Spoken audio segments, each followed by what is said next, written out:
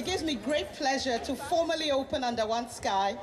We were unlucky last year that we couldn't have it. So thank you for all those who took part in the parade, demonstrating Harrow's wonderful diversity. And thank you for all the effort you've put in. God bless. Woo! Put your hands together for Nana Asante. Thank you so much, Fantastic. Mayor of Harrow. Thank you very much. And where are you from? Where are you from?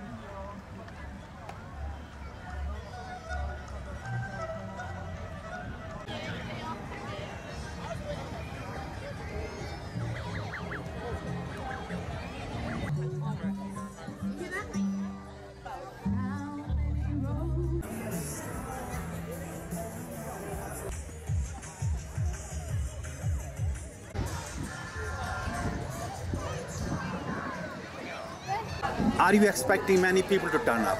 Yes, I think people will come after lunch, but a lot of people. Okay, Keith, tell me what is that you're looking for your charity from Under One Sky?